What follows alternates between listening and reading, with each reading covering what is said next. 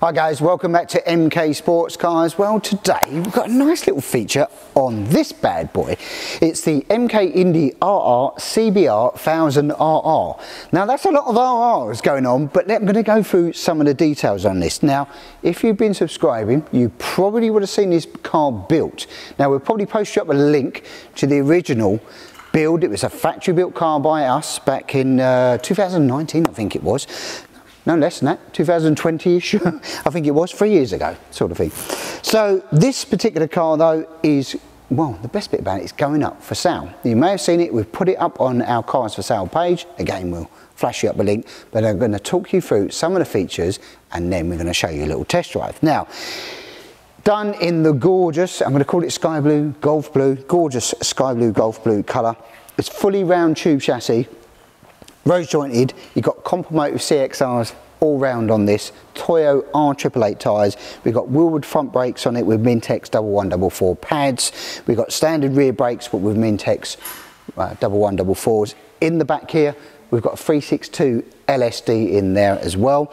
Now running into the interior, really nicely detailed. This car was way ahead of its time when we'd done it actually, which is the carbon dashboard, carbon centre tunnel top, savage switches, ETB digidash, which has GPS capabilities. We've done the cow horn paddle shift on this one, and it's got full flat upshift on this as well. Got a Go Race quick release Boss, which is super slick and trick, really nice. You've got the 3-inch belts all round on this particular one, which is really going to hold you. Now this car has been dialed in amazingly on track. Ben has loved this car. He is somebody who works with us as well, and it's just been dialed in. It's such a weapon. And the reason is for this under here. This little CBR-1000RR is a rocket ship, a 13,750 RPM rocket ship. This has been fully refreshed by RLM as well. This engine has been done, I think, one track day since its full refresh as well. It's ready to go, really. I mean, it's carbon centre, carbon tunnel here. Beautiful detailed engine bay on this. This has been fastidiously maintained by the present owner, Ben. You've got Protect shocks all round. You've got the LED light pack on it as well, which were the first ones we did at that particular time, and the LED light pack on the rear as well. It's got everything. There ain't nothing this car needs. The only thing it needs is a new owner, and there's the only reason it needs a new owner is because Ben's going to move on to another project. He loves this car so much, but he really don't want it. It's got a custom roll cage on it that was done at the time as well. So there's only one thing to say, look, this car is a weapon. The only way you're going to know is out on the road. So I'm going to hand you over now to Lewis and Ben, and he's going to take you on a little spin. Who finishes work this early? 2 o'clock. Is it only 2? I think so. I think it might be 3 o'clock. I think that watch is slow. It's been a little minute since I've been out in one of these. I think the last time I went out in one, it was actually Tony's S2000. Yeah. And we know how that one went. Brown pants. Selling it, mate. To be fair, it won't be too long until your K20's finished now. No. That'll be another severe case of brown pants. For those of you watching that want to buy a bike engine car, don't buy a bike engine car to sit in traffic. That is not the one. If you want one to sit in traffic, buy an RX-5. Just doesn't want to be at 15,000. Yeah. Sorry, 1,500. It wants to be sort of up in the 11s, 11s, 12s. 10 and 14. Yeah. Sounds a little bit better up there as well.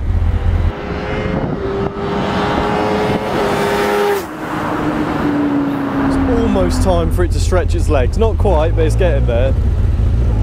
I mean, it's not going to be quite stretching legs like on Snetterton race circuit, but we'll go with it.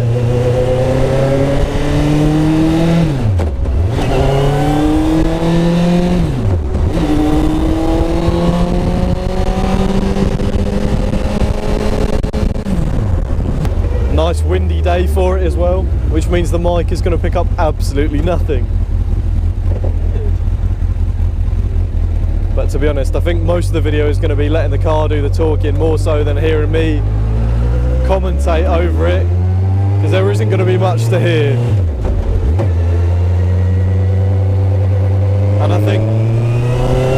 rather hear the voice of the car than my annoying voice anyway. Ben agreed with that one. Now, for those of you watching at home, I think I'm going to have to do my best to cover the microphone and talk straight into it, because it is a windy day with a bit of wind from the speed of the car as well. So, for those of you who are watching this video who are interested in the car, this car is actually for sale. I'm going to put the price on the screen up there. Now, if you're looking for a car to absolutely blitz around the track, this is the car for you. With the bike engine CBR-1000RR, you're really going to be roaring through the gears, and you're going to be passing a lot of the things which are going to be trying to race you on those track days. Whereas, if you're looking for more of a road car, I would suggest you go more car engine with the likes of the RX-5, and we actually do have an RX-5 140 which is up for sale currently. Separate video on that. But with a bike engine car, it's one of them things you don't really find any other cars which sound similar. I mean, the confusion you get from people as you fly past hitting 14,000 RPM, they don't really know what's coming for them. If you've never been in an MK or any sort of Lotus 7 chassis car before, you really should be prepared for an assault on all senses, because I mean, I've been in some fast cars in some other videos outside of this channel, and it really does not compare. Being at one with the noise of the car, sort of the wind, having the open top is completely different to being in the interior of a cosy little Corvette, may I say.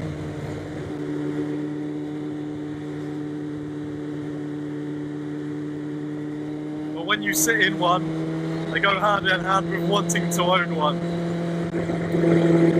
I mean, I've only been out in a handful of our cars just from being absolutely flooded with work back at the factory, but every time it's so hard not to have a smile on your face. So as you may know, this car actually does have a quick shifter on it, so if you're looking to get up through the revs, you don't need to worry about dipping the clutch too many times and losing that time around the track, because you can just absolutely blast through the gears, which you may see later on in this video. If we manage to get around this Ford Focus, there's a chance you may see that. Finally lost the Ford. I'll give it a chance to stretch its legs.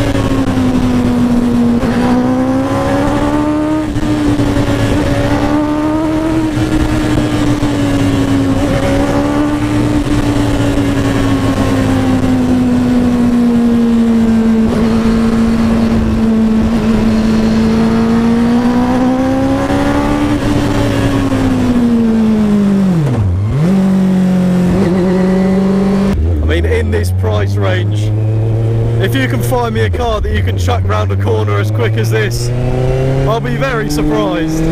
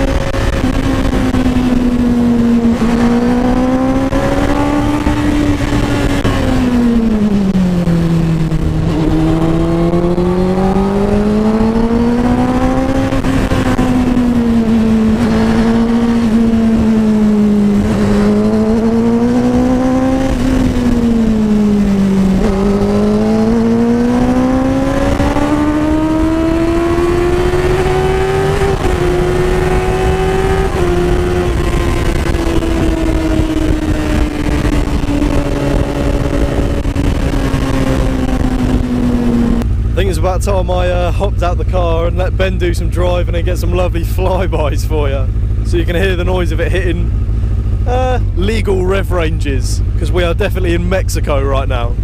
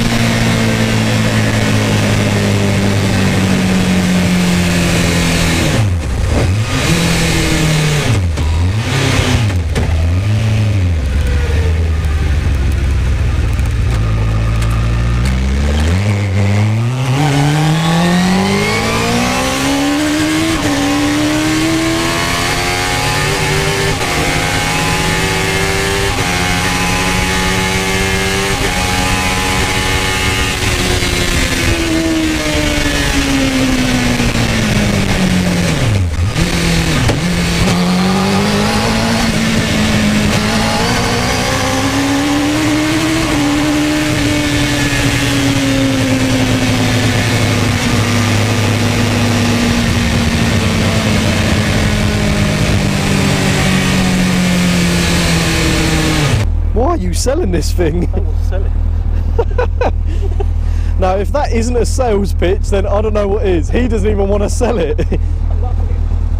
Absolutely love it. After jumping out the car and listening to it, from a good quarter of a mile away, it sounds like an F1 car is heading towards you, which definitely is not a bad thing.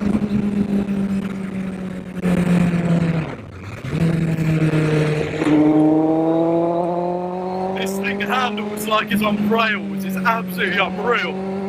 If you want a car which is going to fly past anything on a track, look no further, because this is absolutely unreal. I mean, as a passenger in this car, you feel like you're going to fly out the back of it, it's so quick.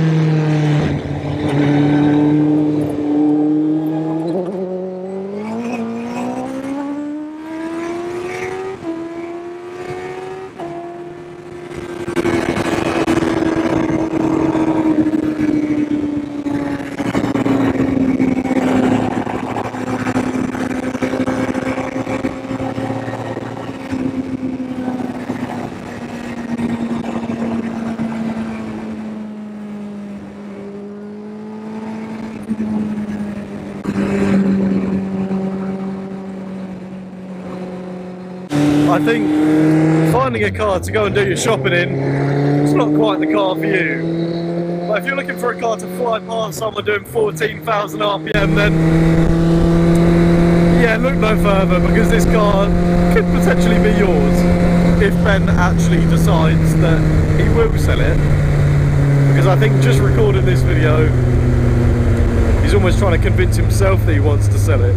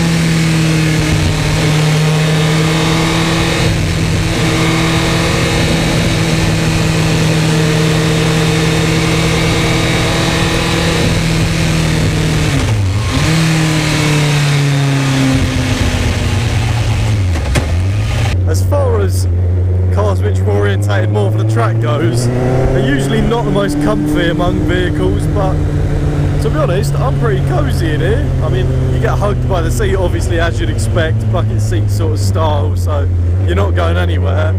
But to be honest, with the acceleration of this thing, you're not going anywhere anyway, because it pushes you so far back into your seat. But in terms of space, I'm not the smallest of people. I mean, I'm probably about 6'2", and this is on the regular floor pan, so this is not lowered floor pans and GRP seats, and someone who's 6'2" can fit in here, and I've fit in here with a helmet on before as well, so you're not extremely tight for space or uncomfortable. So if that's something you was looking to ask, then there you go, there's the answer before you even got to ask the question. So, but if you want to come down the factory and try yourself a size, then currently this is over at our HQ in Braintree. I mean, there's only really one way to find out whether you fit in it nicely, and that's to sit in the car. Right, well, I hope you actually enjoyed that. I know Lewis enjoyed that little test drive out there in Ben, and you can't really show what these cars can do on the road. It's on the track where they really excel. The bike engines with a 6-speed sequential gearbox, it's amazing. They stop, start and go like anything else. If you want to know more information, obviously come down here, see us at the factory. You can come and see the car, come out for a test drive, etc., or give Andy or Neil a call in the sales team and they'll be able to help you there. That's it for this week, guys. Remember to like, share and subscribe, and we will catch you next time.